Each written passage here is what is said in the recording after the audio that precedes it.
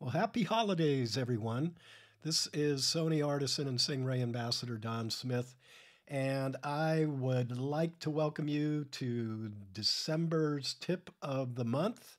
I'm recording this during the week between Christmas and New Year's, but it's going to be released on New Year's Eve day.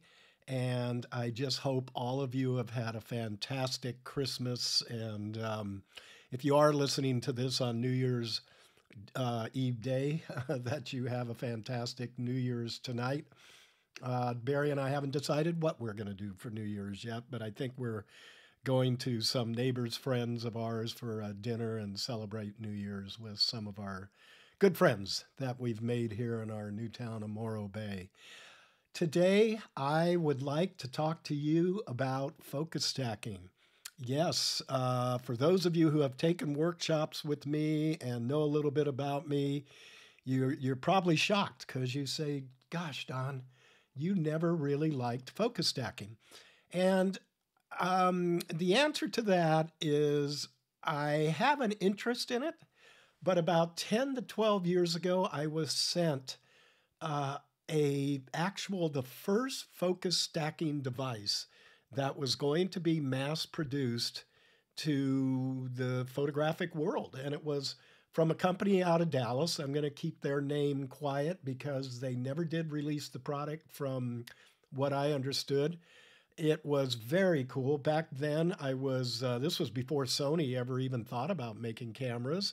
And I was shooting with the Canon, and I can remember I went over to a place near Monterey that had a field of lupin, just beautiful lupin, and set up with the 70 to 200 and popped it into my hot shoe. It kind of looked like a lightning trigger, if you're familiar with those. And I just tapped in you had to enter a few things, and one of it was what's the nearest thing you want in focus, and I made my best guesstimate and put that in, and then I just put infinity for what's the furthest thing away you would want for focus. And then I tripped the shutter, and it just took off and did its thing. And back then, the only software that I was aware of that would put these images together, and it's a software that I still own today, and I'm going to show it to you in this video, is Helicon Focus. Great piece of software for focus stacking.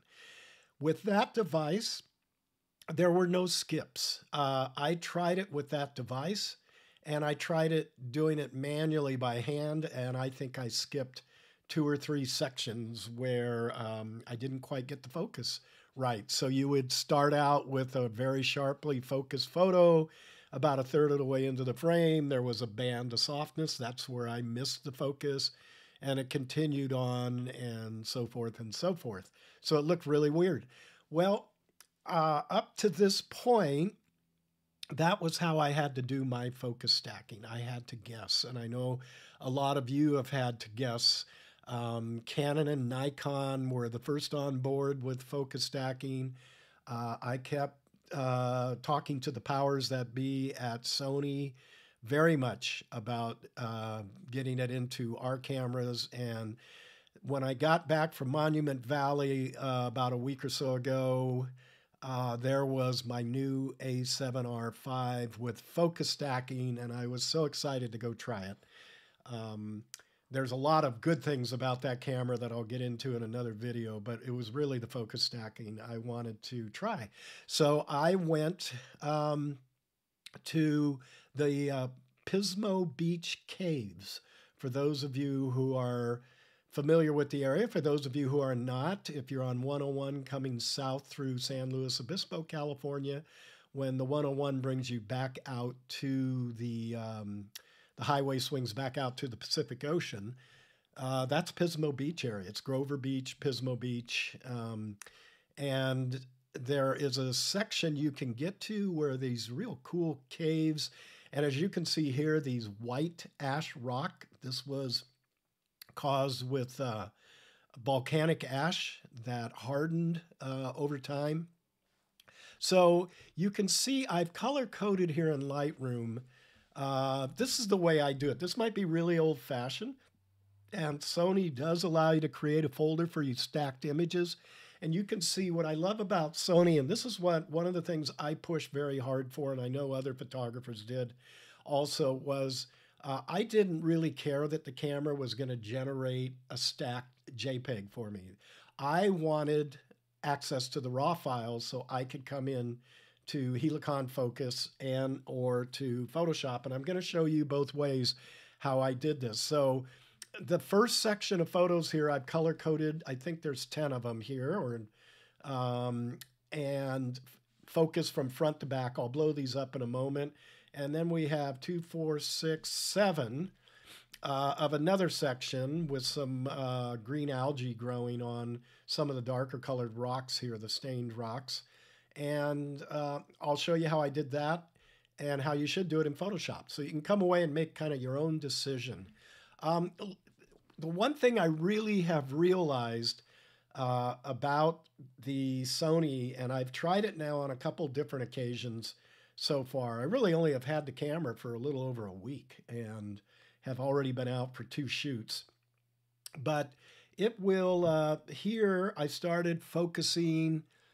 This is for the, it looks like the back focused, and I'm just going to keep tapping, tapping, tapping, tapping, tapping. Actually, it was the front focused all the way to the back. So now we're at the back, and I'll keep backing up, and we'll come to the front. So you set up the camera, and I can't talk to Nikon or Canon because I don't use their cameras anymore. But with Sony, you go into focus stacking. I recommend you can put a limit on how many frames you would want it to stack. I think I just put mine at like 150 or something crazy number like that. I know I would never go over that. And all I have to do is just set the foreground frame, and then it will determine where infinity is, and it'll stop. So if it takes 10 frames, it'll do that, 20 frames. Heck, if it took 150 frames, I could do that. And I can raise that number. I can't remember what you can go up to. I believe it's something like 200. It's some crazy, crazy number. So let's take a look at these 10 images. And what I'm going to do, I'm just shift clicking here, and I'm going to right click. Again, I'm in Lightroom Classic, and we are going to go to Export, which is down here, and I'm going to find Helicon Focus, and I'm going to click. You cannot take a raw file directly into Helicon Focus, so these are going to convert out to TIFF. I did just put the Adobe DNG converter on there, but I'm going to have to call the company because I do believe I can bring them in as DNGs. To me, I do no processing on the front end. I just throw them in here, and what we're going to do is stack them, and then I'm going to go back into Lightroom and treat it as a regular frame. So here you can see the background is nice and sharp. Foreground is not sharp, but that's because we haven't rendered it. Before we get going, I want you to look over here on the bottom right where I'm moving my cursor. The best method that I have found, and the recommended method for doing this, is method B, depth map. Then your radius, I have found that if I use between 2 to 4, that's usually pretty good. On the smoothing, I found if I've used between roughly 2 to 6, that is pretty good. The only time I've ever really had to go in and kind of move those around is if I have foliage that's blowing, and I'll show you a way that you can deal with that. I don't have any blowing foliage, but I'll sort of explain it as we go along here. So up on top here, you have some tabs. Mine is saying trial 29 days left because I had to upgrade this software. I haven't used it in quite a while. And anyway, I had to upgrade for, I just purchased a new Mac Studio. And so I took my old version off, put the brand new one on there. I just haven't put my license in there. If you're going to purchase Helicon Focus, they do offer a lifetime license. You do want to get the pro version. Don't get like the light versions or anything like that. If you're going to do this, do it the right way. So I'm going to come over to retouching, and there's nothing I can retouch because stack needs to be rendered, and it's asking, do I want to render it now? And I'm saying yes. There's also in the bottom right a render button. I can go either way. And let's just, you can see the bitmap now, picking portions of every frame. It's picking the sharp portions. And there we go. We have, we've gone from this, you can see how soft it is, to this, how nice and sharp it is. Now, there's different ways you can view this. I've got it set up side by side. You can go top and bottom. That's all pretty standard. But I wanted to show you, if I went back to retouching, I had mentioned this a little earlier. Let's just say I had a little blowing flower here or something. The nice thing here is I could come through any frame and click and find where that flower is sharp. That frame would appear over here. And then right up here next to brush, I would pick the first one. When I hover over it, it says copy parts from source image to the resulting image. And I could just hover over the flower here and paint. And you can see when I'm hovering over, it's just, this would be the blurred flower over here probably. So I would just paint on the blurred flower and it would pick up the sharp flower. So that's really it. That's how simple it is in Helicon Focus.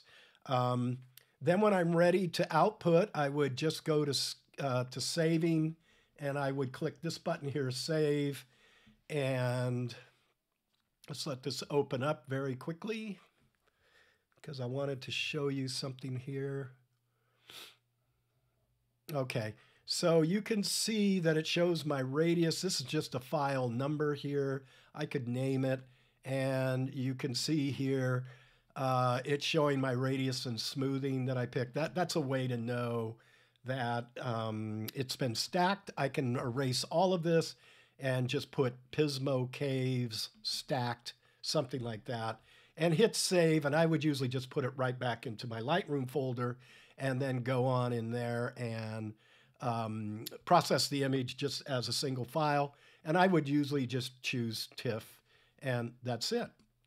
So that's how we do this. And let me hit exit in Helicon Focus. Okay, so now let's come down. There's what we say here. There's 7 frames. This is just a different photo now. So there's my foreground. Look at how soft. This is actually really cool, these old steps. I went back and just made a photo just of these stairs that were cut into this white ash. Again, that's been compressed from the back in the days when there were volcanoes. So I'm just going to tap through these 7 frames. There's the foreground. There's number 2, 3, 4. Watch the steps get more sharpened now. 5, 6, 7. Okay, and now you see the foreground's out of focus. So let's get back in here. And again, I just use the old-fashioned of putting my hand in front. And I do this on a number of things. When I'm doing a panel, I will do that. When I'm doing something I want to make an HDR frame out of, I will do that. It's just a reminder for me that, hey, these are going to be something you've done. Like I said, Sony has allowed you to create a folder, but from what I'm understanding, they're not, the file names reset, so you're going to have duplicate files.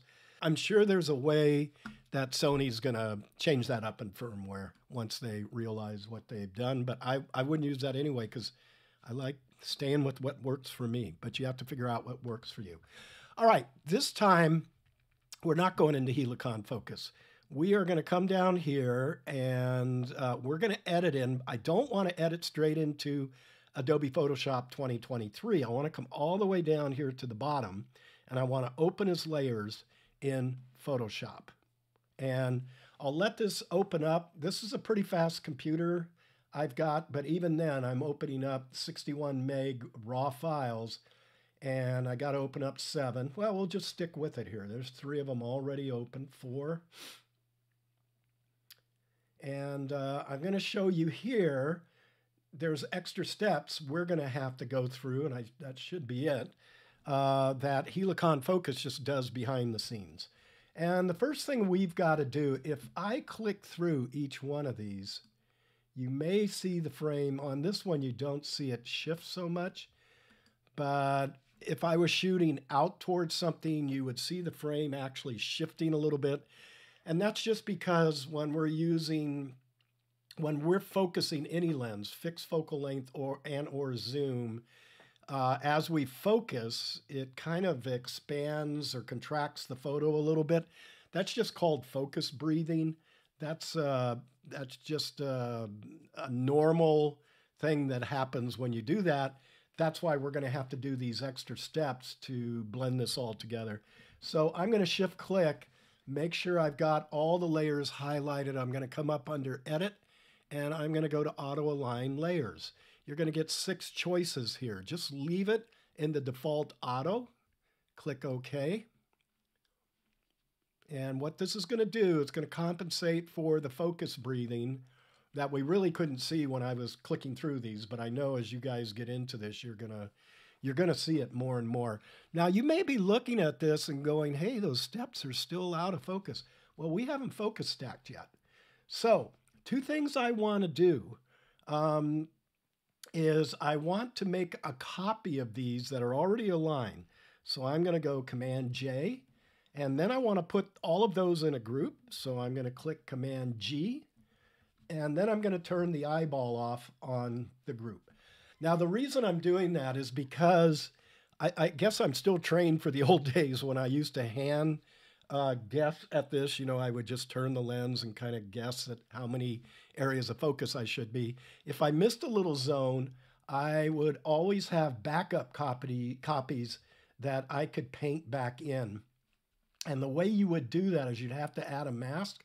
So it's always the top layer that's going to affect anything else. Let's say it was coming from this layer. I had missed a little bit. I would come down to the bottom of the layer stack where this mask, where it says add a layer mask. And then I would Option Alt click on this little icon down here that says add a layer mask. And that puts it on, and you're not going to see anything until you paint into it. And the way you would do that is come up here and make sure you have white on top, and then go to your brush tool, B for brush, and then you could start painting through. I also want to look up here. You would want this opacity set to 100 and flow to 100, and you would just paint through. And now I can show you the mask that shows you it would be revealing what's inside of there. Okay, hopefully that makes sense. I'm going to close this group up because with the camera doing the focus stacking, it's all math. So it's not going to miss a zone of focus. That's one of the nice things about having this. All right, now that these are all aligned, we're going to shift click. We're going to go back under Edit, and we're going to auto blend layers. So when this box comes up, you want to make sure you're clicked on the stacked images, and then just click OK. And we'll let Photoshop do its own thing. Keep your eye back here on these stairs, because as that taskbar moves all the way across and completes, you're going to see those stairs get nice and sharp. And there you go. Okay, so now we are focus stacked, and I can Command Shift E, or Command Shift E, excuse me, and that you'll see it puts in a little merged. I can now delete, I'm just going to drag this to the trash because I wouldn't need that anymore. And I'm going to right click, and I'm going to put flatten image.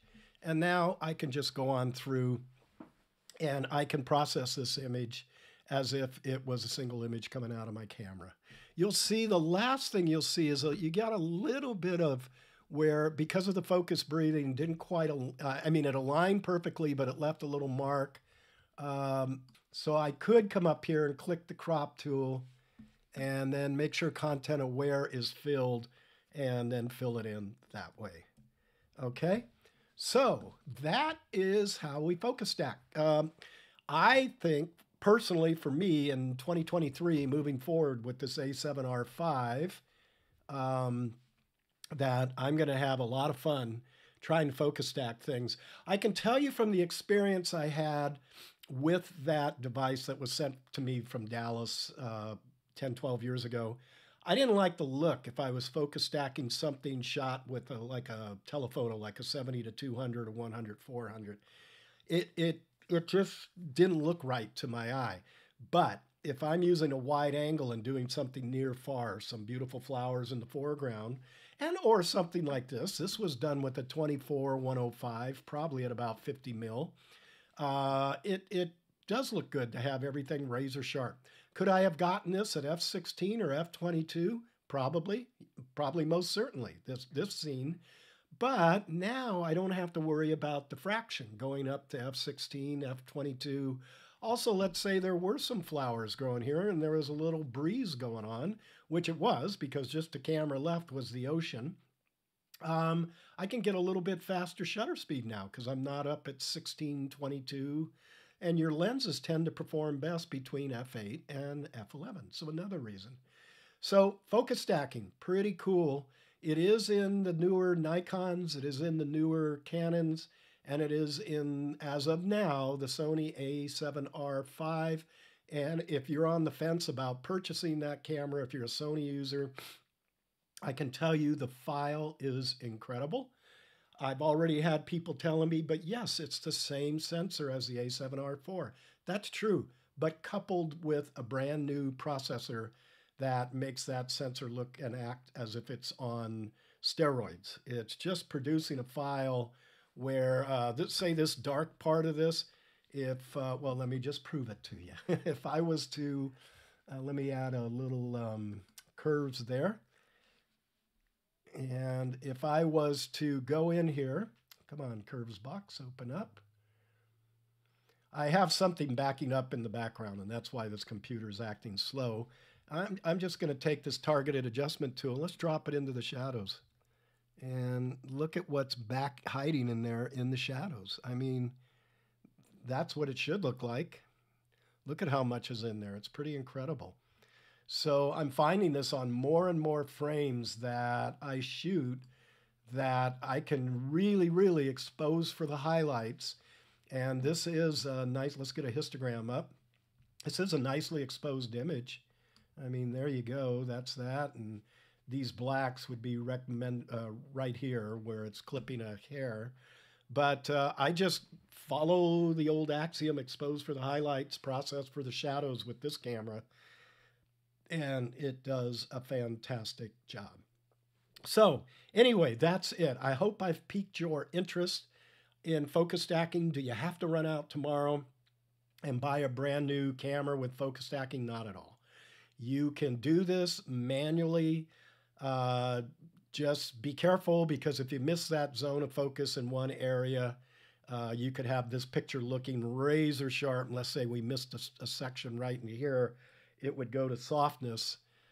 You could clone over by doing that, where I showed you that you make a duplicate and see if you happen to catch it in there. And if not, you'd be cloning in stuff in here to take that out.